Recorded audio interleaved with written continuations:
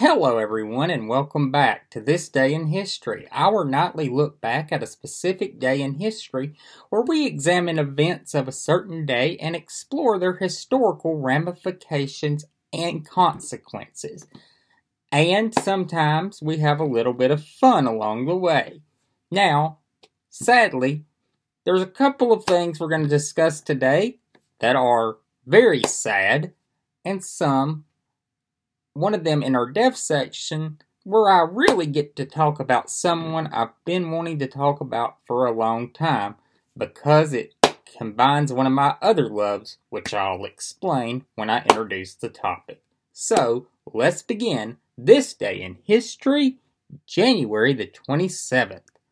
And on this day, in 1967, the Apollo 1 crew was killed on the launch pad at Kennedy Space Center at then Cape Kennedy,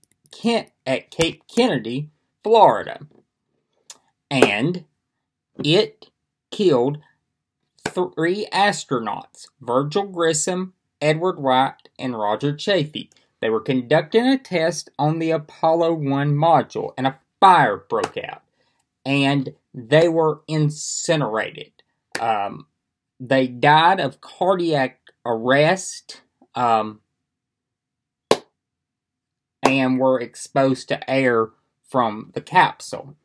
Now, this grounded the Apollo program until October of '68, and Apollo 7 was the first Apollo mission that actually carried crews into space after this, and it could have set NASA back tremendously. It's amazing that they got men to the moon when they did in July of '69. This happened in February of '67. We launched Apollo 7 in October of '68, and we go to the moon in July of '69. Just a huge condensed timeline, and it's amazing we made it to the moon when we did. But these became men that are remembered throughout NASA on this day in 1967, and it is it's amazing. And unlike Soviet Union astronaut deaths that were covered up by the government, these were broadcast in the open. The American government was upfront about what happened, had a full investigation, and made space flight safer. You can't make it totally safe, but they made it safer. The second thing we're going to cover tonight is a birth that occurred on this day. In 1959, in New York City, ESPN commentator Keith Olbermann was born. Now, he currently works at ESPN again, and he gained fame with Dan Patrick hosting the Sports Center back in the early 90s. To mid-90s, and they called it The Big Show. And Olbermann and Dan Patrick became hits. Olbermann would work for Fox Sports Net, Fox. He would also work for ABC News Radio. He would work for ESPN for a short time again. MSNBC, current television, and then back to ESPN. Now, I became a fan and aware of Keith Olbermann through his hosting of the MSNBC show Countdown back in the mid to late 2000s. Olbermann also did a series on GQ on their YouTube channel in the lead up to the election called The Closer. And after the election called The Resistance, where he roasted Donald Trump on the regular. He retired that series and hasn't commented publicly on politics since. But I became aware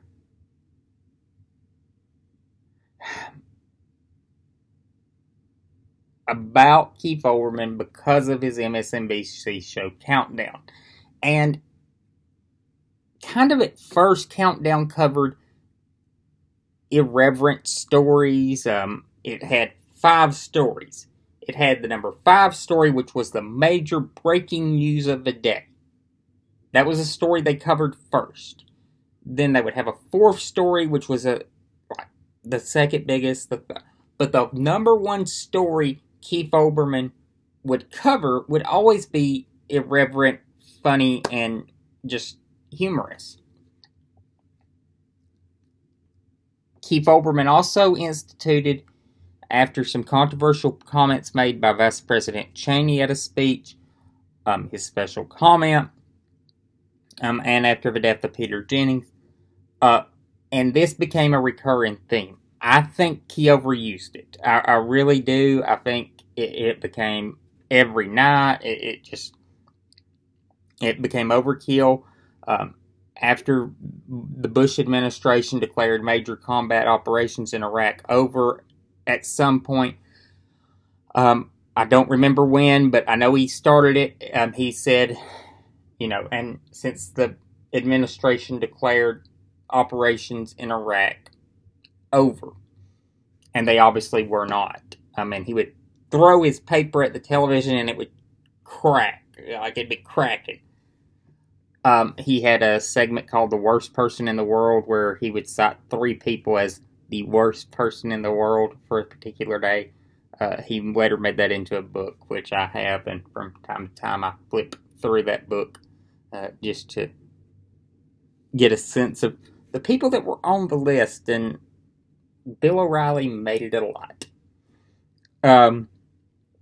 So that's how I became aware of Olbermann, and he is back at ESPN, and he is covering sports and hosting Sports Center, and of course covering the sport he loves, baseball.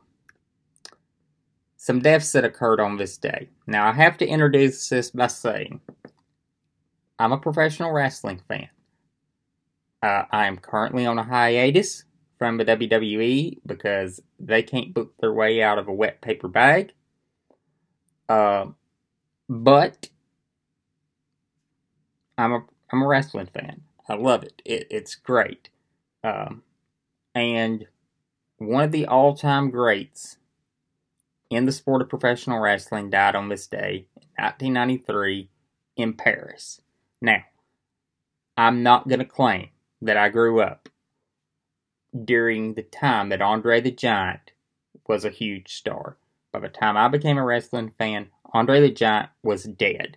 But I went back and I've watched his matches, and I've read what people have said about him. I've read what his compadres thought of him, and it is hard to find someone that says anything negative about Andre the Giant.